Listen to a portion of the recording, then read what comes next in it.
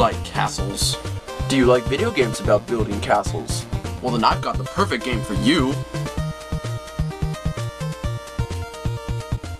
That's right, 3D Castle Creator for the PC.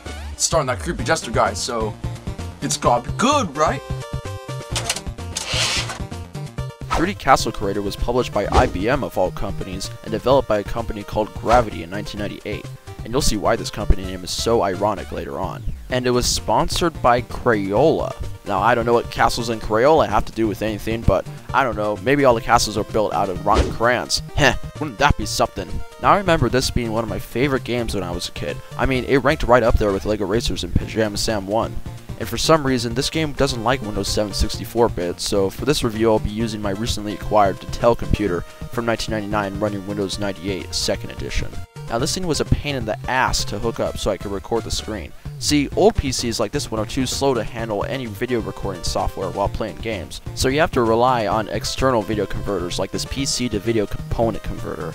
I hooked it up to the PC monitor, then to my DVD recorder, then to one of my TVs and recorded it. The quality is definitely not the best, but it does a decent job for what it is. So after going through a pretty typical installation process that requires 16-bit colors, it's time to launch the game. At last! You've come! You are a castle builder, aren't you?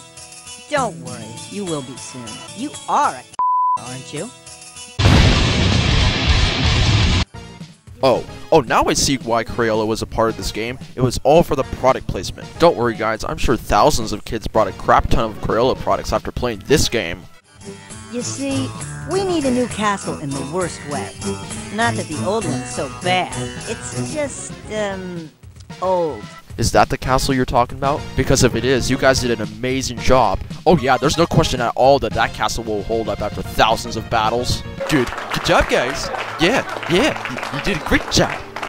Great job, guys! So then the jester jumps into the world and I don't know why, but this animation of him shooting down is just funny. When I was a kid, I thought this intro was the greatest intro ever, and I watched it so many times that I can still remember everything that the jester says. So what we needed most was a good, strong castle, and beautiful too. Don't forget to make it beautiful. After you give yourself a name, you are introduced into the building interface, and it actually works pretty well. Pick a piece and place it into the world, and then from there you can rotate it or destroy it with lightning. You can use these arrows to change the camera around and these tabs to switch between castle styles. You've also got a bunch of color options, but a lot of them seem unnecessary. But don't press that bomb button or this might happen. But before we build a new castle, let's take a look at some of my previous masterpieces. What the hell is this one? It's just walls! Oh wait, I remember now. I attempted to make a car. Yes, a car. With no way to get inside because it's taller than the Berlin Wall! Well I guess on this day I felt like making Fountain World. It's the giant used fountain tent sale in the middle of the sky! Up to 50 identical fountains that don't animate! That's right, 50 fountains that don't move! All with low-res textures! Sale starts on Friday, June 6, 2066. Parking and admission are only $6.66. Come on, 3 days only. All 50 fountains must be sold! It's the giant used fountain tent sale. Buy one or go to hell! Okay, now here's an actual castle, but why is it colored like this? It's hideous. Who the hell paints a castle zebra stripes? And what's this color? Cow skin? Alright, now let's build a new castle. Let's put a moat here. Put whatever the heck this piece is. How about a giant thing? A bunch of fountains because we need to make a tribute to Fountain World. Crafts hall because product placement. Well, this piece has to be important because it's on a giant hill. Alright, she's looking pretty good, but it needs something else. That needs some rainbow colors. No, wait, zebra stripes. Yes. The ground needs some of that too. Okay, that sounds like a sound that the jester would make when you touch him inappropriately. Now comes the coolest part of the game, exploring the ins and outs of every castle piece. This for me was the best part of the game. Making castles was cool and all, but actually exploring them was the reason why I played this game so much. But if you take a look outside, you can witness the beautiful moat that you can see the sky through. And just like the high quality used fountains, the water doesn't even move. The game designers also put invisible walls around each piece, so you can't drown in the 2 feet of water. Oh god! Look at the trees! They look like they were made out of the most basic shapes and colors. You can even walk right through them. Forget the game designers of LEGO Racers 2 being lazy. No. Gravity takes laziness to a whole new level in this game. Hey guys, reality check. This was not 1992 where 3D games looked like this. This was 1998. It's as if all of us were running in the 90s except for Gravity, who was stuck in a puddle of glue. Well, here's the garden, and at least the trees actually look like trees. But it seems like you can walk right through the plants as well. Yay. Let's check out this building. So, we got some hay, and holy crap, you can actually walk on it. So apparently I can walk right through a tree, but not a pile of hay. If it isn't obvious while watching me play this, the controls are kind of awkward. You use these buttons to move forward or back, and these buttons to control the camera. Luckily you can use the arrow keys to move, but you can't use the mouse at all like you would in a normal first-person perspective game. And the WASD keys? Well, forget about them. They're not used at all either. I guess because kids can easily find the arrow keys. Walking around and looking at the world isn't the worst experience ever, but it's kind of sluggish and it doesn't feel natural. Many buildings have spiraling stairs and many rooms, but most of the time there isn't anyone in the rooms and there's no interactable objects, although most of the buildings do have somebody inside if you keep looking around long enough. Here I found the queen. What can she do? Is she just gonna keep her back turned? Okay, what happens if I nudge her? Oh no, this is bad, this is bad.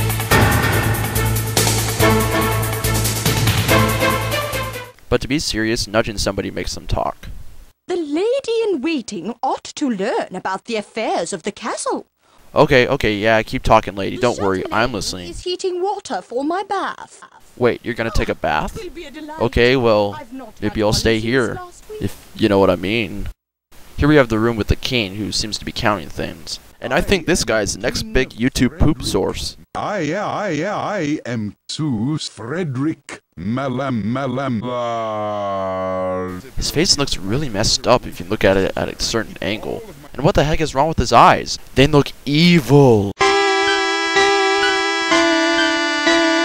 Inside the largest building, we have this guy who sings songs. I sing of the knight who has no nose, to all the stinkiest bogs he goes. And we also have the king's throne, which is strangely unguarded. What happens if I sit on it? Oh crap, not again! What's in this door? What the heck? This is the same room as before, only it's painted a different color. Literally, there's no other difference. Seriously, why did they get lazy and copy and paste to the same room? All they did was change the color from drab gray to poopy brown. I bet those game designers were probably like, most kids don't know the difference between drab gray and poopy brown. They'll probably never notice. Also, the king is gone.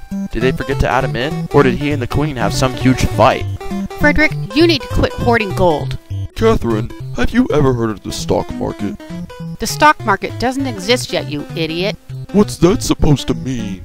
It means you need to get rid of all this junk or move out. Don't you give me that look. Wipe that look off your face, you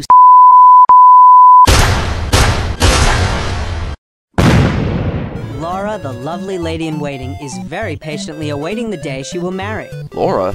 More like Princess Leia. Oh hey, it's a dog. And I can't believe it actually looks like a dog. But why doesn't he stop panting? Seriously, stop panting. Stop panting or I will rip your— Timmy? Timmy, are you down there? Timmy? Well, nice knowing you, Timmy. I'm Peter the Proud Page, and if anyone remarks about my paunch, tell me, they'll be plenty sorry. Paunch? Paunch. Little kid, you have not seen a paunch until you've witnessed Captain Falcon's Falcon Punch.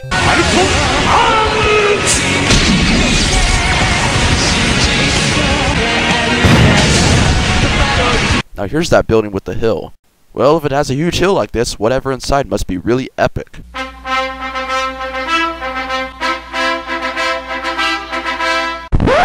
Oh, it's you again. Nope, I don't want to hear it again. Nope. Ooh, a horse. But why is he blocking the door? Seriously, I can't get him to move. I can get to the other side, but he won't let me in. Why would they put a horse right in front of the door? That would be like if in Super Mario 64, if Mario couldn't enter the main castle doors because Toad's big-ass mushroom head was blocking the path. Then the entire game would turn into Super Toad 64, and they made a bunch of sequels, and let's see what else is around here. Oh my. Oh my god, they did it! Gravity just broke the law of gravity! Holy crap! Yo, Gravity. You should have changed your name to Jacked Up Gravity, cause there's barely any gravity in the gameplay. In the intro, you can see the jester flying down at a rapid pace. I want to do that. Why do I slowly float down? How come I am the one who takes 11 damn seconds to reach the ground?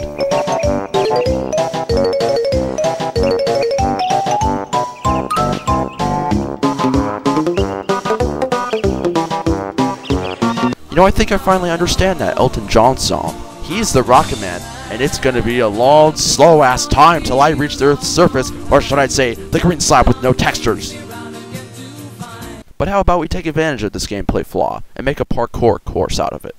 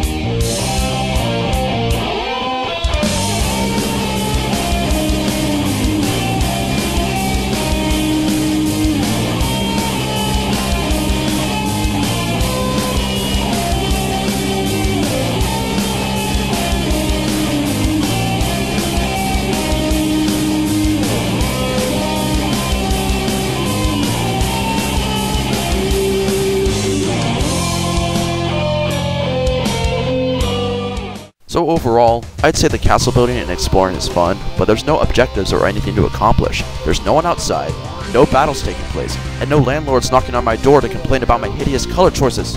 And once you've built a few castles and explored all the rooms, then that's really it.